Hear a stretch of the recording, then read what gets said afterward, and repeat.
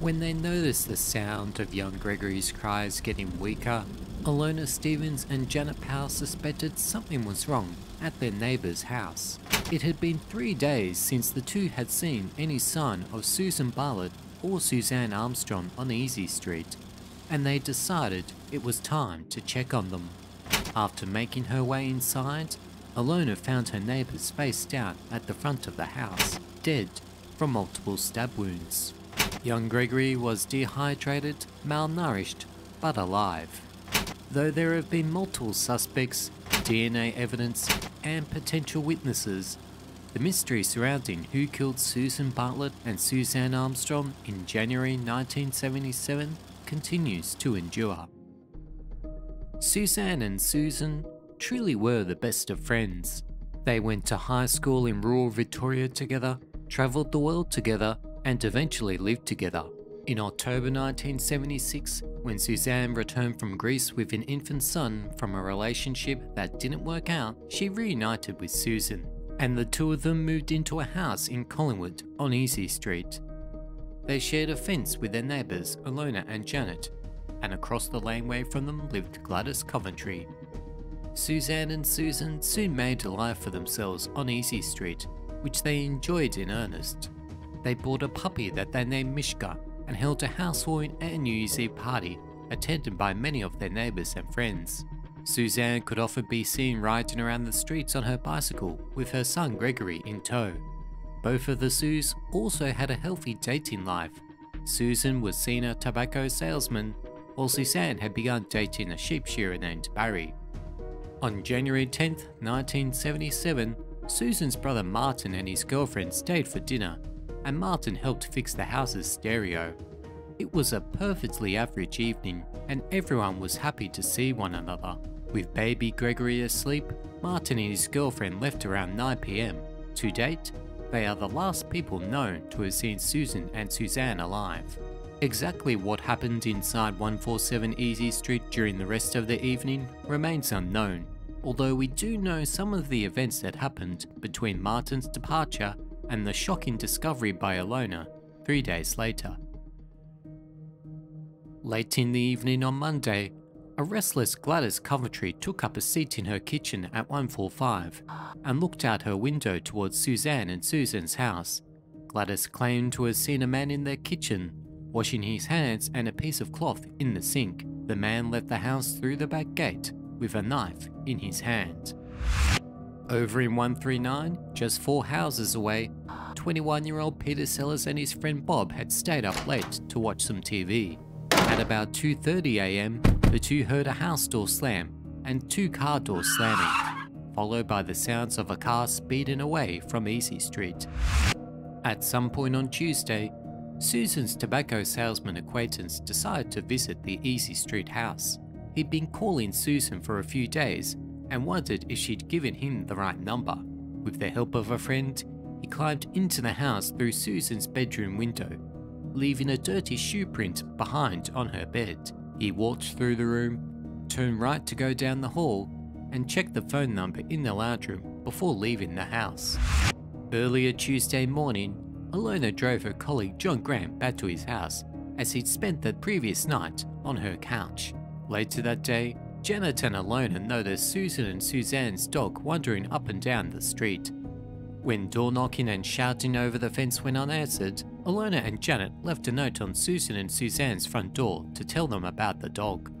The next evening, a worried Barry and his brother Henry decided to visit the Easey Street house after Barry had been trying to call Suzanne for a few days without any answer. The two brothers knocked on the house's front door and saw the note about the dog, but heard no activity inside. They made their way into the house through the open back entrance and left a note with Barry's number on a table, asking Suzanne to call him. By Thursday morning, Alona and Janet were getting worried. Gregory had been crying on and off for the past few days, and he'd begun to sound weaker. Alona climbed over the fence and ventured inside her neighbour's house. Unlike the other visitors over the past few days, she went all the way down the hall. Though no lights were on, Alona could see Susan lying face down near the front door and Suzanne in the front bedroom. Alona then looked for Gregory and found him in his cot, unharmed but very weak. She then told Janet to call the police. From the beginning, the investigation into the murders of the two Sues was not ideal. Initially believing it to be a murder-suicide, police sent a single officer to the scene who quickly realised their assumptions were very wrong. Soon more detectives were on the scene to search the house, and they didn't wear any special clothing before the forensic team arrived.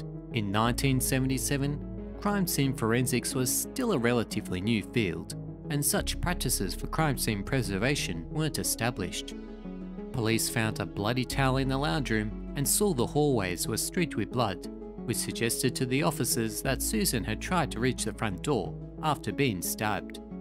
When detectives examined Suzanne's body, they found semen underneath, leading them to believe that she was the main target of the attack. It was clear from looking at the two women that they'd been attacked with considerable ferocity.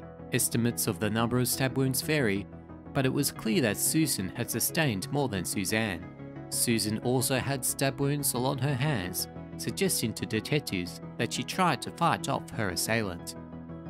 When they examined the bathroom, detectives found more bloodstains on the bath and the sink. Whoever had carried out the attack had taken the time to try and wash themselves after. Police also found bone fragments inside the bathroom drain, which likely belonged to one of the women. A face washer containing semen stains was also discovered in a manhole outside the house. The study of the house, its clues, and other inquiries led police to create a list of over 100 suspects, with 8 men of particular interest. Gregory's biological father was quickly ruled out as Susan and Suzanne's killer. He was in Greece at the time of the murders and didn't know anyone in Australia who could carry them out on his behalf. Barry Woodard and his brother Henry were near the top of the police's list. The brothers freely admitted to being inside Susan and Suzanne's house and leaving the note behind, but told police that they saw nothing out of the ordinary and didn't hear Gregory's cries. And while it may seem strange that neither of them saw anything, the layout of the house makes their version of events at least possible. The brothers also had an alibi for the night of the murders, as they were staying at their sister's house. Susan's tobacco salesman acquaintance contacted police as soon as he saw news of the murders and told them about his trip in the house and the footprint he left behind. Like the brothers, the salesman didn't see or hear anything unusual whilst inside the house, even though his route brought him closer to Susan and Suzanne's bodies. The salesman turned right down the hallway while Susan and Suzanne were to the left. Police questioned him extensively, but ultimately didn't consider him a viable suspect and released him shortly after. John Grant, the man who stayed next door at Alona and Janet's house on the night Susan and Suzanne were killed, was also a prime suspect. A crime reporter and colleague of Alona, Grant often mixed with the criminal elements and police of Melbourne as part of his job. He also happened to have a connection to another unsolved crime. Julianne Garcia-Sele was a 19-year-old, missing and presumed dead since July 1st, 1975. John Grant, ex-boxer Tommy Collins, and violent career criminal John Joseph Power were all at Julianne's apartment on the last night she was seen alive. The suspicions surrounding Grant's involvement with Julianne, combined with being next door on the night of the murders, led to him being one of the first people police interviewed. Though he came under heavy scrutiny, police couldn't make a connection between Grant and the two Sues beyond his visit to their neighbour's house on the night of the murders. Besides the tobacco salesman, Barry and Henry Woodard, and John Grant, other police prime suspects included an ex-cop kicked off the force over sexual assault allegations, as well as a man from Manila who dated Suzanne several years before and was already known to police. Despite the efforts of investigators, none of their suspects were ever charged, and the inquiry into the murders of Susan and Suzanne, held barely 6 months after their deaths, failed to bring any significant information to light. The detectives involved in the investigation moved on to other cases, and progress in finding Susan and Suzanne's killer came to a halt. Though police exhausted their suspects and evidence, there were some people who could have told them more about the night of the murders. Gladys Coventry in 145 did try to tell homicide detectives about the strange man she saw in Susan and Suzanne's kitchen on the night of the murders. The detectives listened, but Gladys felt they treated her very rudely and she refused to speak with them any further. Once they realised their mistake, police tried to get more information out of Gladys by sending an officer dressed as a doctor to her home under the guise of a welfare check. Gladys saw through the ruse though and didn't talk. Police never made an effort to press her further after this failure. There wasn't even an attempt to get a police sketch done of the man Gladys says she saw.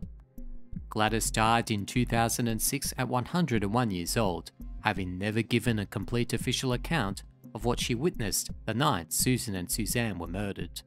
Like Gladys Coventry, Peter Sellers tried to tell police about what he heard the night the two Sues were killed. To Peter, the assumption about only one person being involved in the murders was wrong.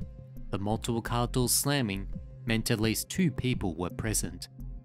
Police did visit Peter's house and spoke with his mother, who told them that her son had some information about the night of the murders that could be important. The detectives noted his name and promised to follow up with Peter, but they never did. Though he's made his own efforts, police are yet to take a formal statement from Peter about what he heard. Gladys Coventry and Peter Sellers were not the only ones who felt that police efforts to discuss the murders with them had fallen short. Alona says she never touched Gregory when she was inside the house, and the young child was carried out by a police officer. But Alona's statement to police has her telling them that she carried Gregory out herself. And besides her first statement, the police have never spoken to Alona again about what happened on Easey Street. Successive DNA tests have continued to clear all of the men police have suspected of killing Susan Bartlett and Suzanne Armstrong. In 2017, a $1 million reward was offered for any information leading to an arrest, but no new evidence has emerged to date. Some police that worked the case in its early days have admitted that errors were made that may have been costly, especially when canvassing potential witnesses. Homicide detectives also didn't consult with the local Collingwood police or ask for any insight into locals that may have been persons of interest. There's also the possibility that the semen, the main DNA evidence investigators had been working with, was contaminated or mislabeled before testing could be carried out.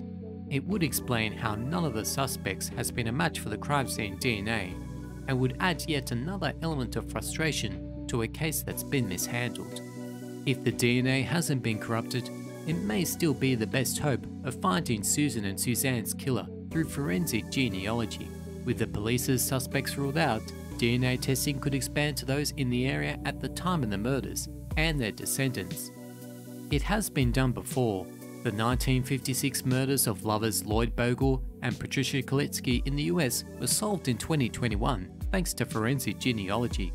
Semen found on Patricia was eventually linked to a deceased man who wasn't a suspect at the time of the murders, after his children's DNA proved to be a match.